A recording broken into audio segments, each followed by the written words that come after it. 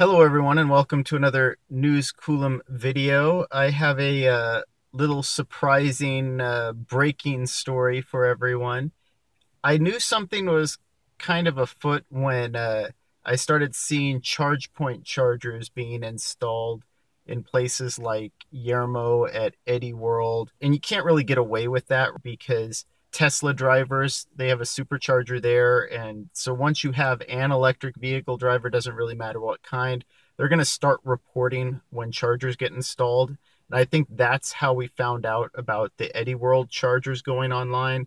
You know, a lot of these CEC grant fund chargers for ChargePoint are just randomly popping up online. And given how long it takes California for their permitting process, well, those chargers had to have been installed months ago.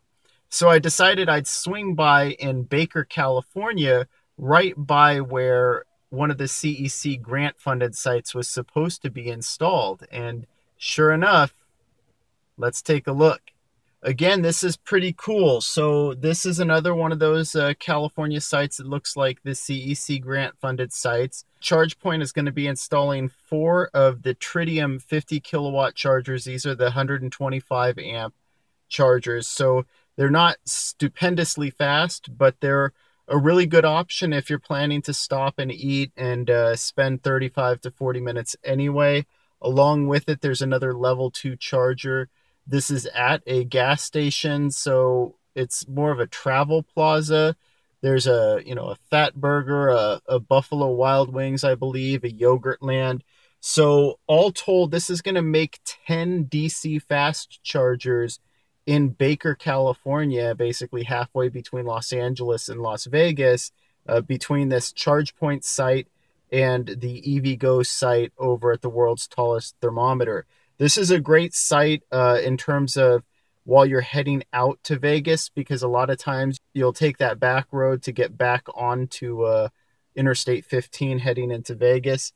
Overall, I'm really impressed with this site. Just the layout, it's very clean. It's very straightforward. I don't know that we're going to get to a point where there will be overflow from Baker, but if there is, it's nice to know that we'll have another 4 DC fast chargers available at this end of Baker. You know, it's going to make it really, really easy for EVs of all kinds to make the trip between Las Vegas and Los Angeles.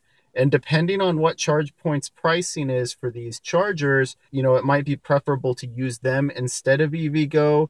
Basically, you get your choice now of, are you going to use a ChargePoint charger in Baker, California, or are you going to use an EVgo charger? So this is excellent news. I thought it was only going to be a couple, maybe 3 of these DC fast chargers, but it's actually 4 DC fast chargers. Again, this is really awesome.